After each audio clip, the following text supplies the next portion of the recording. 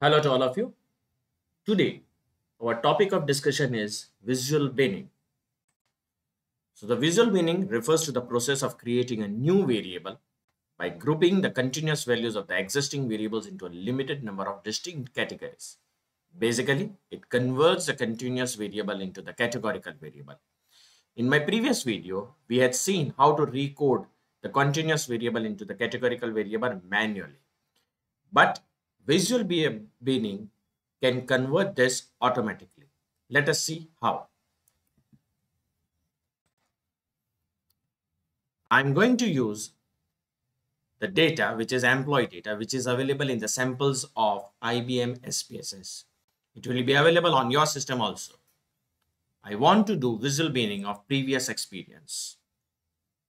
I'm quite aware that the minimum value of the previous experience is 0 and the maximum value is 476.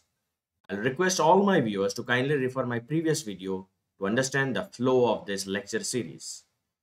Now, I want to convert this previous experience into the categories, that is 0 to 100, all those employees which are into 0 to 100, 101 to 200, 201 to 300, 301 to 400.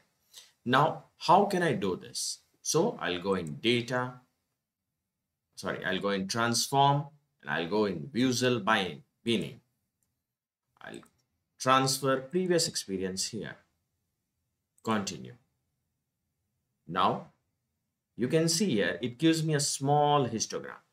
It's a normal custom that whatever binning we want to do, it is to be prefixed, or rather whatever operation which we want to carry out on a particular variable, we prefix that.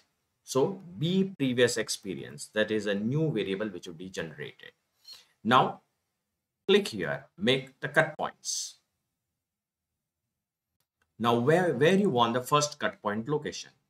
Our experience is from 0 to 476. So I want my first cut point at 100.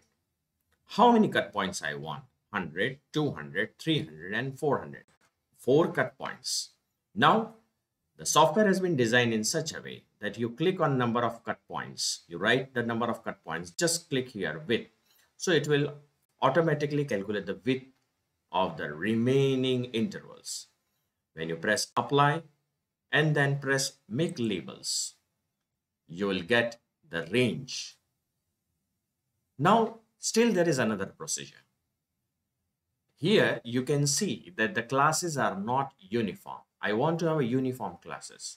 So again, I'll go back, make cut points, and this time I'll say 100 and the width is to be kept 100 only. We are going reverse. We are specifying the width and I'll click on number of cut points. Apply. Okay. Make labels. This serves my purpose. 0 to 100, 101 to 200, 201 to 300, 301 to 400. So you can also have included and excluded criteria activated here. Click OK. Binding specifications will create one variable. Click OK. And you can see here, the coding has been done automatically. If you recall, in case of recoding to different variable, this thing we have to do manually. Now, what is the advantage of converting the continuous variable into the categorical variable?